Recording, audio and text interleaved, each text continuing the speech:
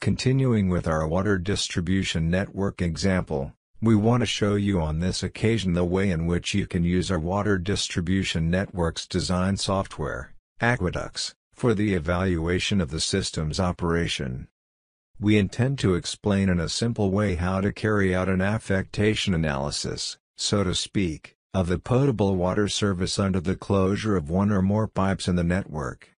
This affectation analysis, as you will see, will tell us in principle how much the water demand is reduced when the pipes are out of service in the network and, additionally, it will allow us to visualize in the software's drawing area the parcels or sectors that are not being supplied from the water network.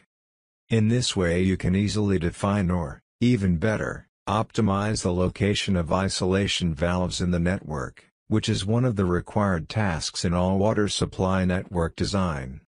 We also wanted to make it clear that Aqueducts offers you the option, through the use of demand parcels and demand polygons, to modify the water demand of the nodes of the network model in the event that pipes or nodes are isolated by the effect of the operational closure to which we have referred.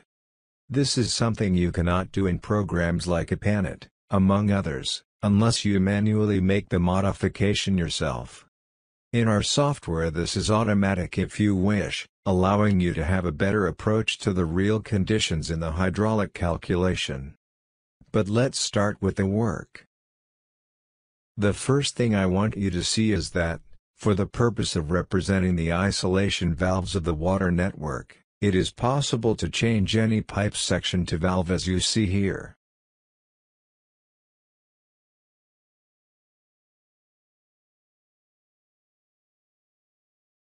If I deactivate this checkbox, it will take the typical representation of a pipe section. But if it is active, it will insert the valve symbol. As I have said, this is only at the level of representation in the water distribution network plans and, of course, at the level of definition of the project's parts list. At the hydraulic calculation level, it is only important to have defined, if the method of localized head losses calculation is by head loss coefficients, that this pipe section has a valve through the fittings editor inside the pipeline section properties.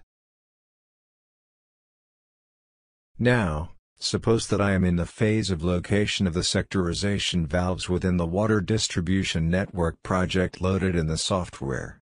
Generally, the code standards of our countries dictate the guidelines for the location of these components.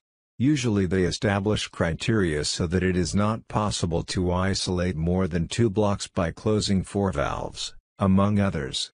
Certainly, this is a process of trial and error. But with our software we hope to give you the tools that allow you to make decisions quickly and, of course, hydraulically justified. Thus, in this process of valves allocation, I decide that I will place a couple of them in these 2 points. So that operating these three sections of pipe are isolated. I quickly go to insert the nodes and change the pipe sections to valves to represent them in the drawing.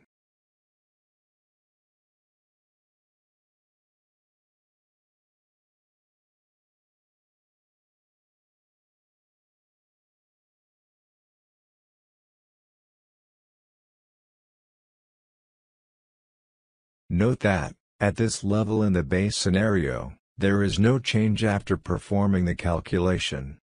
The demand parcels are assigned to the pipe sections that are not defined as valves, and the nodes' demands are redistributed to adjust them to the new topology of the water distribution network. However, what happens when these 3 valves are closed? It is clear that the service to these 3 pipe sections will be annulled along with the supply of the parcels closest to those sections. But, how do we visualize this in the drawing and numerically?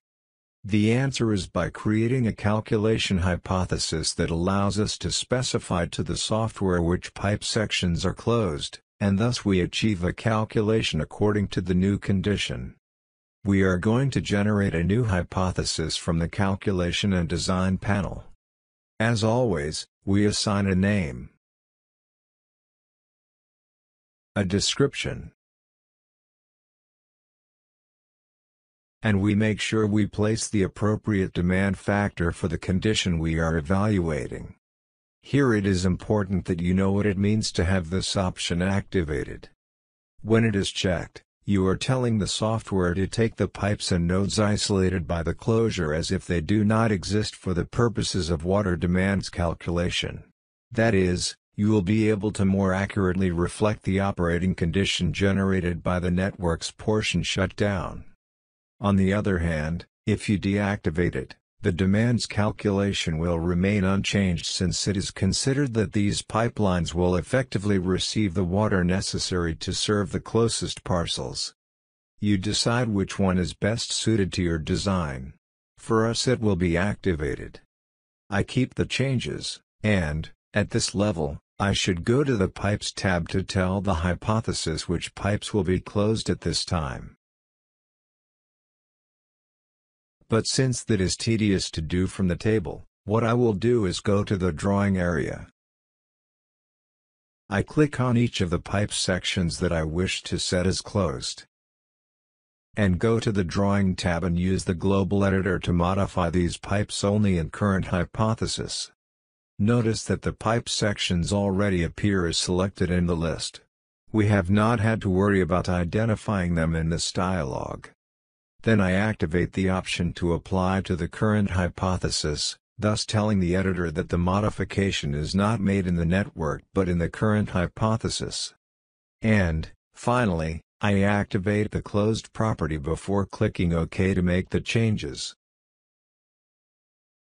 Verify that the change is made at the level of the hypothesis for these pipes. Indeed, we have modified them, so we are prepared to see what happens next.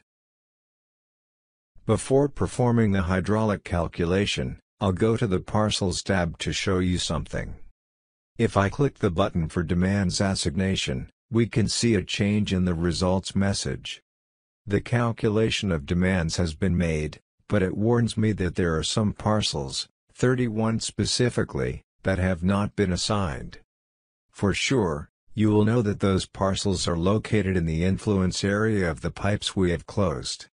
In addition, when closing this dialog and looking at the summary table, we also see that the average demand has been reduced, because we have 31 parcels without service. Thus, you have a way to estimate the impact or reduction of the service, if you compare it with the total average flow of the network.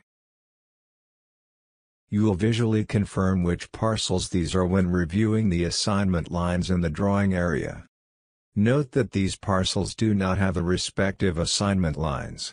Here you have, by calling it in some way, a service affectation plan. Don't you think?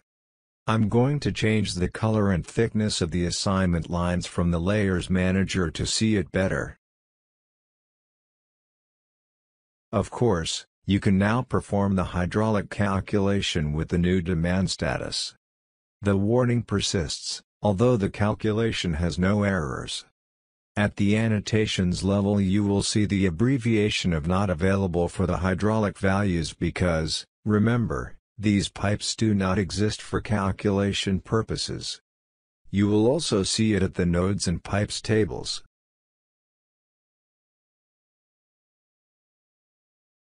As already mentioned, you can modify this condition of not assigning demands to closed pipes, modifying this property in the Properties dialog of the current hypothesis.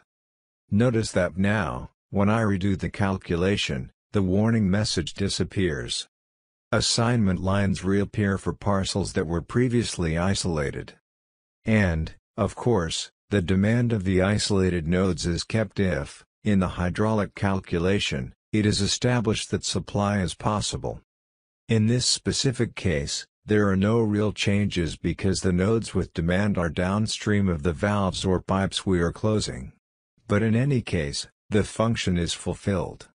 And that's it. You could continue analyzing the location of the sectorization valves, even without modifying the network creating them. It is just required that you indicate the pipe sections that would be closed due to the valve's presence, and then, once you confirm it is the appropriate option, Apply the change for the effects of representation in your project plans and generation of a list of materials. Thanks for staying with us.